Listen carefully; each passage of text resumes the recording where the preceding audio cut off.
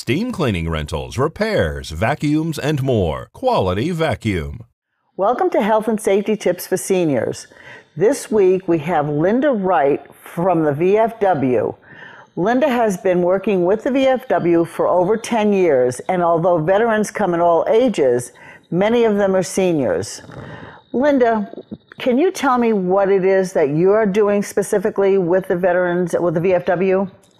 Well, I do the Veteran Stand Down, and that is a yearly event that we put on, and we've been having it for the past 2 years at Home Depot, and we hope to continue to have that this year. And we usually have that in October.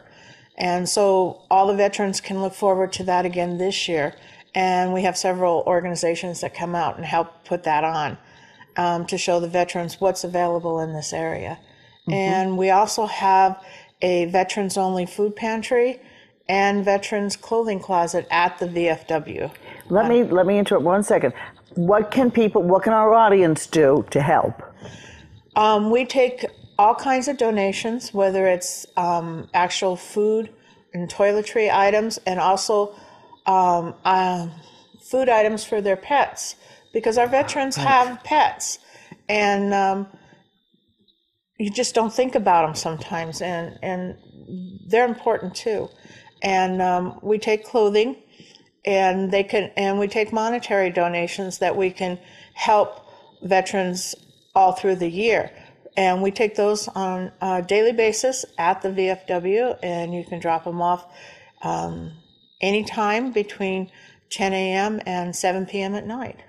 How does someone get a hold of you specifically if they need help from the VFW or from you specifically, because you know all of this stuff? And then how do they get a hold of you if they would like to donate? If they would like to donate, they can just call the VFW or stop by, or they can call me directly at 775-419-7857. That's my cell. Or I work at the Nye Communities Coalition Monday through Thursday, and you can call me there at 775-727-9970, extension 236.